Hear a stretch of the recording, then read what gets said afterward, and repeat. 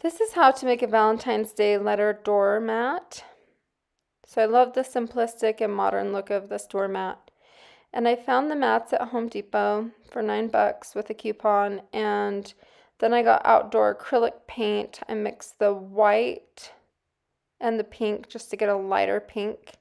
And then I went around with a stencil brush or chunky acrylic brush and just did 1.5-inch dashes with about an inch in between. And I made my way all the way around the bottom and the two side edges. You don't want to do dashes along the edge of the top, and you'll see why in a minute.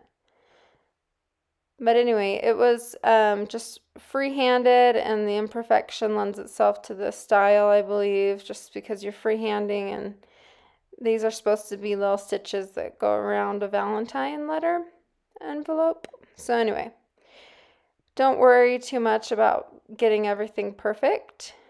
And once you've gone around both sides and the bottom edge, you're going to get the heart that I've linked to. I have a free printable, and you can download that and print whatever size you want. There's 3 different sizes. I used size 3.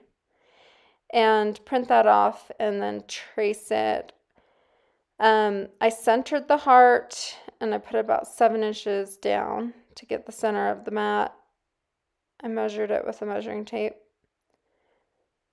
And then you'll just use like a thinner acrylic brush top to kind of trace the heart out with the red outdoor acrylic paint. So you want to make sure that you're using outdoor exterior craft acrylic paint when you do this.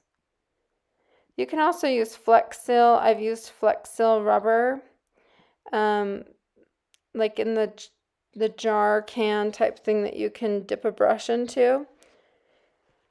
You're limited on color that way, and it's also extremely stinky. So I really prefer the craft paint, and you'll see at the very end the photos, and that's after this mat's been outside for 2 months and has gotten a lot of use.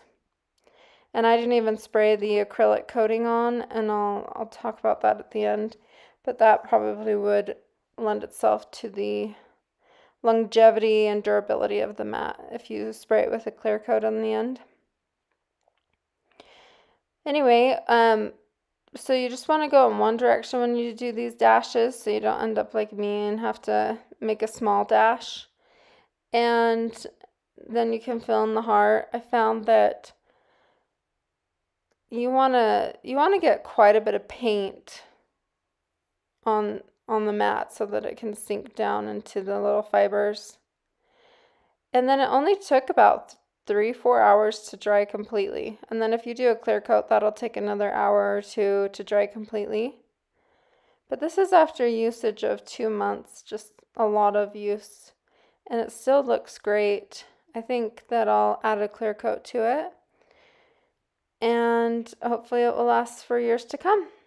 To get the supply list and the free printable, check out livelikeyourrich.com and search Valentine's Day letter doormat.